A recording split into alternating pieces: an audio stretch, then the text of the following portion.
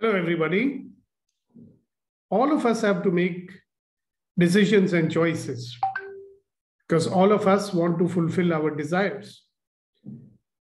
Now, making choices seems to be very difficult for a lot of people.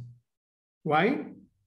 Because our doubts and our hesitation and our fear, they always stop us from doing that. So, what would it look like?